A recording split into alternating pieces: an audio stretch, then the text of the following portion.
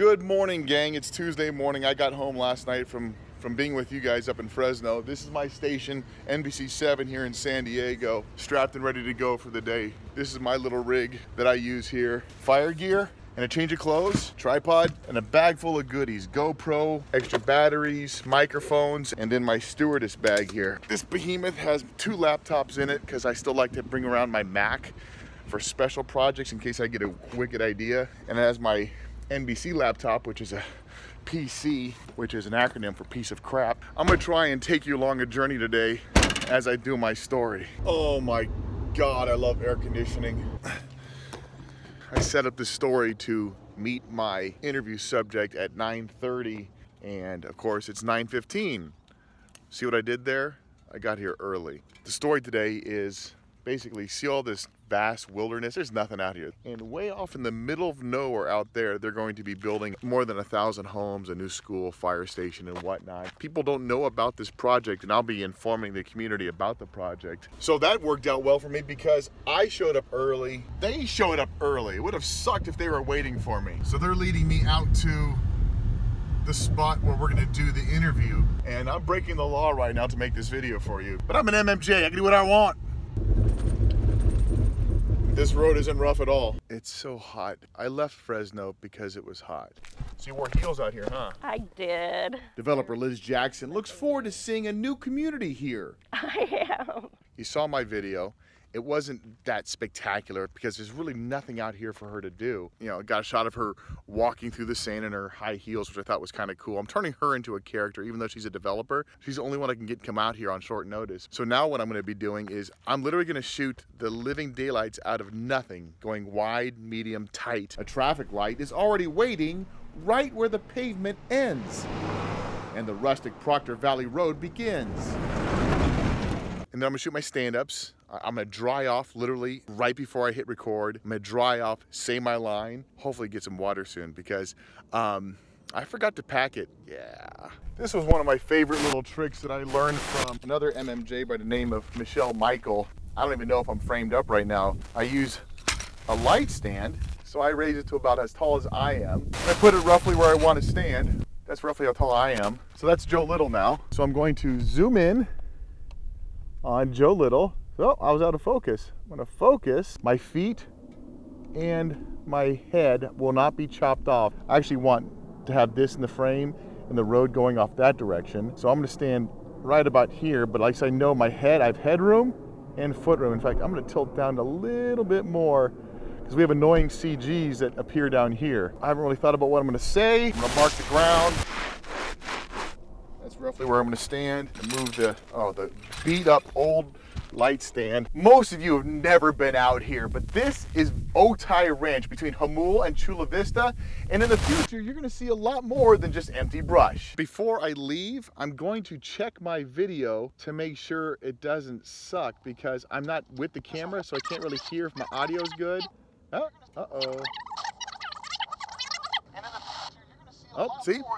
This is why we check the video. My crappy lavalier. My lavalier cut out on me, and now I'm really ticked off because I nailed those in one take, but the audio is garbage. I got to do it again. Sometimes I'm limited by technology. I'm going to be closer to the receiver, literally switch the transmitter, the lavalier, from my left pocket to my right pocket because when I switched to my left side, it sort of broke the line of sight, and that's when the microphone crapped out on me. But I'm also coming closer. But I am definitely going to focus in again. Go. I want all of that nature and then this road behind me. So move this right out of the way. I know I'm in focus. Oh, I am sweating so much. Oh. Testing 1, 2, 3. All right. That sounds good. Even a fire station. Oh, it looks good. Sounded good. That was the first stand-up. I'm happy with that. This little black bag is called a steady bag. It's one of my favorite toys. It allows me to put the camera on the ground, protected from the elements, the dirt and whatnot, and water if there is any. It's like a tripod for the ground. I can get these cool low-angle shots. I don't know if I can even show you what this shot looks like, but it allows me to get these cool low-angle shots, nice and steady. Oh, but I love it. I'm now officially dying, and I have to pee. There is absolutely no one out here. I know once I try and go pee, someone's gonna show up. No one showed up, but I had my camera ready just in case. I feel better now. A bit dehydrated, I'm starting to see stuff, like that snowman right there, I see him. Since my moving pictures options are pretty slim, I attached my GoPro to the side of the truck here. I want to highlight how crappy this road is. See if I can make it fall off. I didn't make it fall off or break, so now I've moved it up to the windshield. I'm driving around the other side of the story, a town called Hamul, trying to find another character, someone who could maybe balance out the stories. Watch how I set this shot up. I focus on the truck, I move the camera in front of it, lock the camera, and let the truck drive right on through my shot. I'm not gonna follow it, I'm just gonna let it go through my shot. I've got about another hour of time to search this community of nothingness. Oh, that's the name of the development. Would you move? Well, I'm 80 years old, so I don't have to worry about it too much longer anyway. I was successful. Knocked on a door, found a dude. He gave me a couple of decent sound bites. I have a more balanced story. I've got the people who love the project. I got a dude who hates the project. I am now heading back to the station. I'm back in the newsroom where I have just carried all my gear back inside, which is why, once again, I am sweaty. I put a fresh battery in the camera. I put a fresh battery in the lavs. I'm recharging my GoPro. If I get called out again today or first thing tomorrow morning, I'm ready to go. I just checked in with the producers and now I'm back at my desk. I'm ingesting my video. There's all the clips from what I shot today. I'll type my script up here, edit it here, dry off here, and cuss a lot here. I'm transcribing my sound bites right now.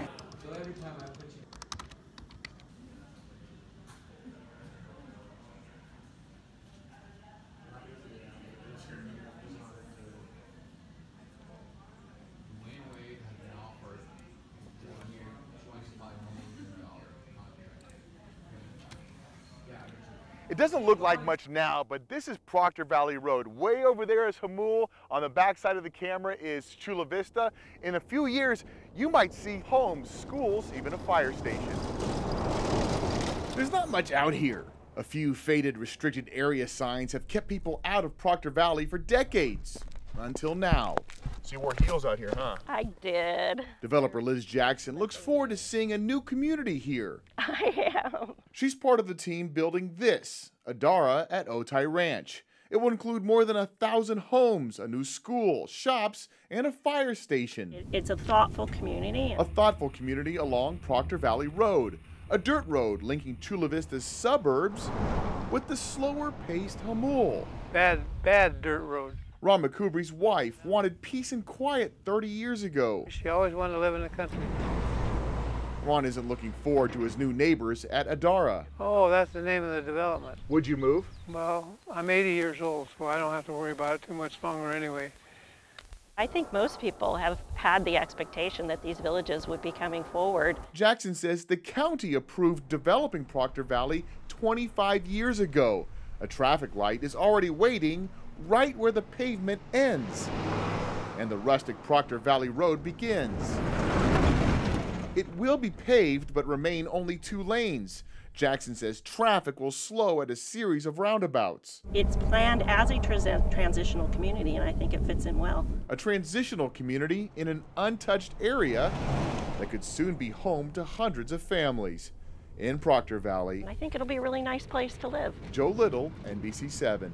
It's now 6 a.m. Wednesday morning. Yes, I'm shamelessly putting my Emmys behind me. I had a lot of troubles with that story, mostly with my lavalier. Really let me down. It's just one of those things we have to deal with. It started giving me those hits. You heard that it happened in my stand-up. It happened with the old guy interviewed. I had to adapt, overcome, and persevere. Thankfully, it was so quiet out there that the shotgun picked her up, and it was usable sound. It bothered the hell out of me. I could not go back out there and drag her back out there. I needed the sound. I could still hear his sound bites for some of those fun moments, like when he said, I'm 80, I'm not gonna be here long to worry about it. But I think it was a pretty decent story. It was not a report. I could have simply gone out there and said, hey, they're building this thing here. I tried to develop the humanity in the characters. Even the developer, she wore heels out in the middle of the desert. And then the old guy, I mean, I could have him up there saying, I hate this project, but he said, you know what, I don't even know the name of the place, and